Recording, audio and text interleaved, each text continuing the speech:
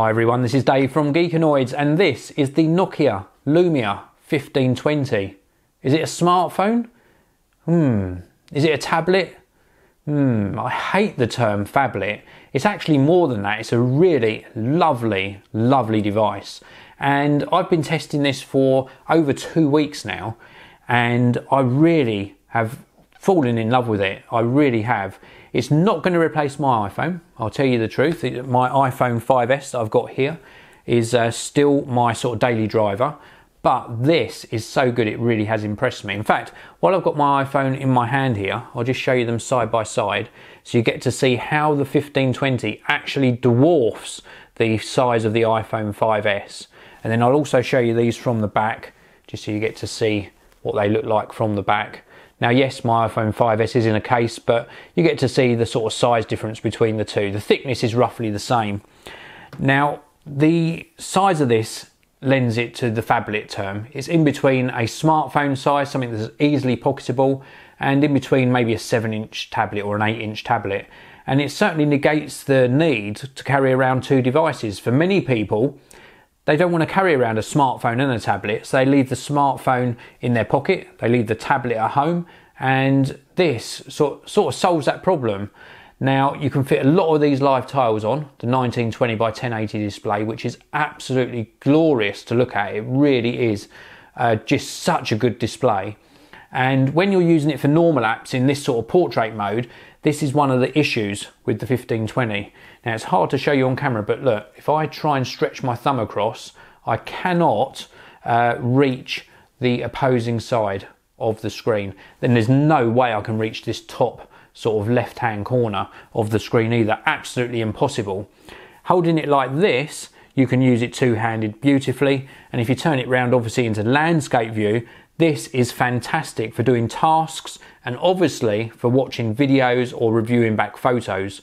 So overall, the size is a little bit cumbersome for one-handed use, but it's more than manageable. And it's a very slimline device, very well made, high quality materials, available in lots of different colours. Obviously the really nice white version here, and it just is a joy to use. Performance is very good, and I want to talk to you a little bit about the performance of this thing on the back. You see this circle here, this is a really good camera. Now I've done a full HD 1080p video test with the 1520. I'll leave a link in the video description to this.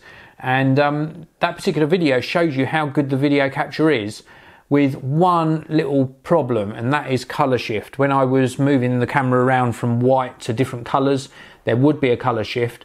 It only happens in video, in photos it doesn't happen, and using this for photography, really great photos.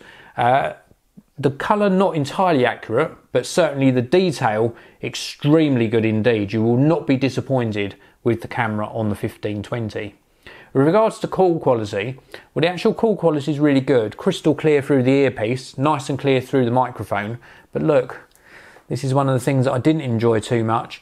It is a big phone, or phablet if you want to call it a phablet. It's very big to hold up to your ear.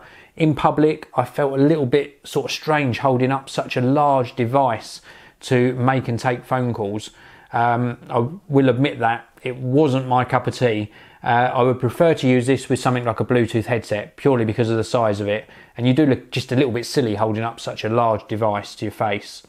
But that said, my time with it has been really enjoyable. The battery life on this is fantastic. If you've got it in standby mode, let me just flick down that battery meter at the top. In standby mode, it is phenomenal. Hardly drains any battery at all when it's in standby mode. When you're actually using the device, if you're a medium user, you'll easily get a full day. Even if you're a heavy user and you're playing games, watching videos, I still think you'll get a full day between charges. The actual feel of this device is very well made. It's a premium device, and Nokia have done fantastically on the hardware. Now, I've mentioned this in previous videos about the app selection. It's changed. My opinion has changed a lot. All of the mainstream apps are now available on Windows Phone, so you won't have any problem if you use the likes of Twitter, Instagram, etc. No problem at all, obviously, with the built-in apps, email and the browser. It's only the occasional app you'll struggle finding, and that is just if you're used to using it on another platform.